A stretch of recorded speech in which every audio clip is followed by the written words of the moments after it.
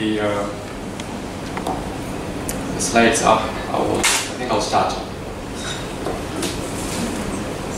I hoped that I would present results today, but unfortunately I don't have results yet because I ran into challenges with clearances, IRB and so on. The good news, I have a sizable amount of my samples collected. So at the next meeting, I should be able to tell you a bit more. But I think I'll go on. I know what I want to say. My topic is about breast cancer, and the overarching goal for breast cancer with this work that I'm doing with other people is to ultimately to reduce mortality and morbidity. That's the main thing. The problem in our community currently is the majority of people who come with breast cancer come when they're in late stages, 80%, stage 3 and stage 4.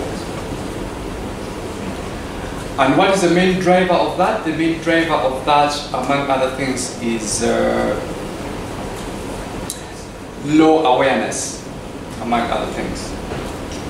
But we also think that low awareness is playing a part, but the other drivers are perhaps the biology of the tumor. These tumors here are not giving people a lot of opportunity to step back. In as much as in my PhD work, I'm presenting this as a postdoc fellow. In my PhD work, in one of the sub-studies, discovered that women in Uganda wait for 12 months before they present to an appropriate center for attention. And if you know anything about tumor doubling time, the amount of time a tumor takes to multiply 2 times in size, 12 months is a long time to have done. So the work that I'm doing, supported by Thrive and Professor Houston Douglas in Cambridge as one of my supervisors, and Professor Alex Asea in Toledo, Ohio as one of my collaborators. 2 main things. One is I'm launching on a subtype called triple-negative breast cancer, and breast cancer has, roughly speaking, 4 subtypes. Triple-negative is the worst type, and unfortunately, it is overrepresented among Ugandan women. Up to 1/3 of the women who get breast cancer, they get the triple-negative.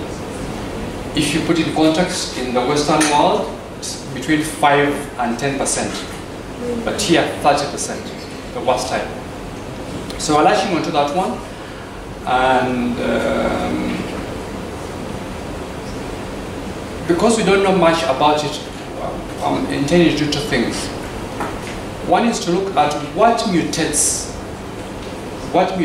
that leads to this triple-negative breast cancer. And if we can trace the path by looking at the mutations, what is changing in the genes, we can perhaps work out what the pathway for development of this cancer. That's one. The second thing is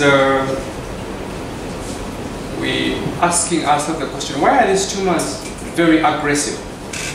Because for young women, they're not responding to treatment.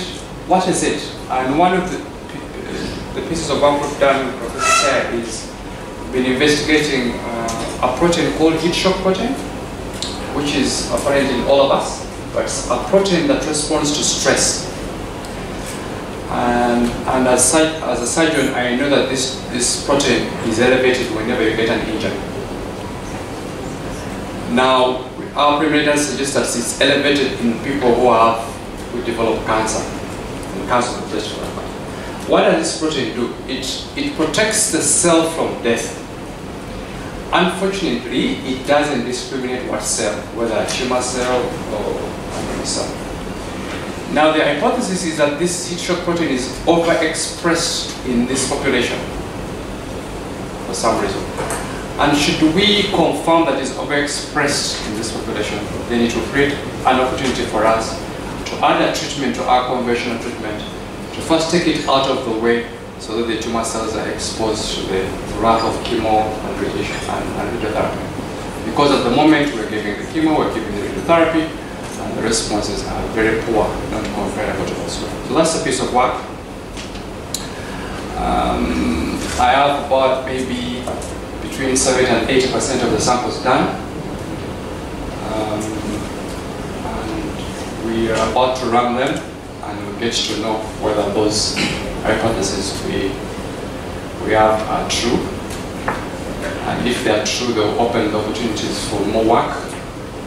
And the work could be running a trial to see if you give the anti-shock protein molecule and the protein is taken out of the way temporarily, whether our responses will be better.